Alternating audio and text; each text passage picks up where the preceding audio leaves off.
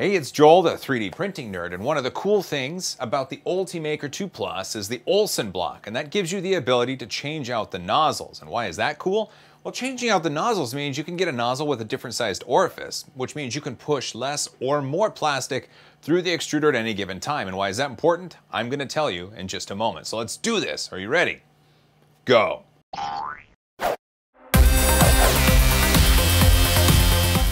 Welcome back. One of the benefits to this Ultimaker 2 Plus is that Olsen block. It was originally a community-driven effort that then Ultimaker adopted and added to the 2 Plus model. The Olsen block is cool because it allows you to easily change nozzles on the Ultimaker.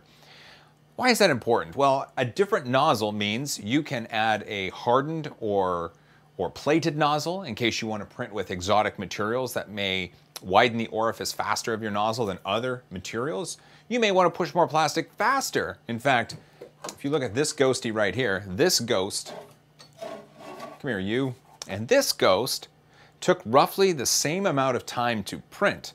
This one, of course, is smaller, and this one is nearly the full height of what the Ultimaker 2 is able to accomplish. How did I do that? I added a 0.8 millimeter nozzle to this machine. The standard nozzle is a 0.4 millimeter nozzle, so essentially I was pushing way more plastic through, and with more plastic comes faster print times. It's really cool. Granted, you do get to see some of the layer lines because, again, your layers are thicker at this point. And conversely, a smaller nozzle, such as a 0.25 millimeter nozzle, will give you much finer details, but again, will increase your print time. This ghosty's cool. I love this thing. This is the Hug Me Ghost by Gordon over at G Create. I printed a bunch of these during Halloween. I filmed it in a time lapse. So let's take a look at that. You ready? Time lapse.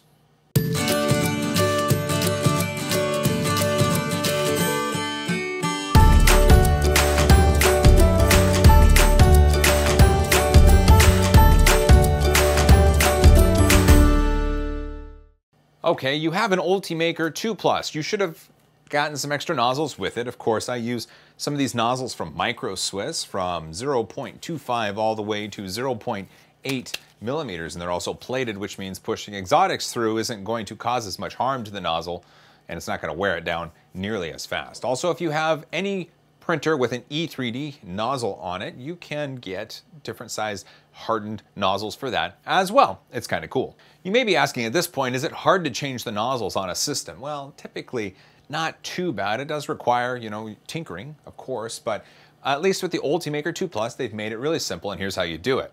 First, you heat the filament. Once the filament is heated, you back it off just a little bit so that you've got some room to work. I use a socket driver to loosen the hot nozzle. Be careful, it's hot. Once it's out, I put the new nozzle in, and then I use the socket driver to tighten it up, not too tight. Once that's up, since the filament is still hot, you can roll it through, make sure it extrudes, and that's it. You're done. You've just switched out a nozzle on your Ultimaker 2 Plus. I know this was a quick video, but I really hope I was able to talk about one of the benefits to owning an Ultimaker 2 Plus. If you have an Ultimaker 2, there are upgrade kits available, which give you a better extruder motor driver thingy back here, and also the Olsen block.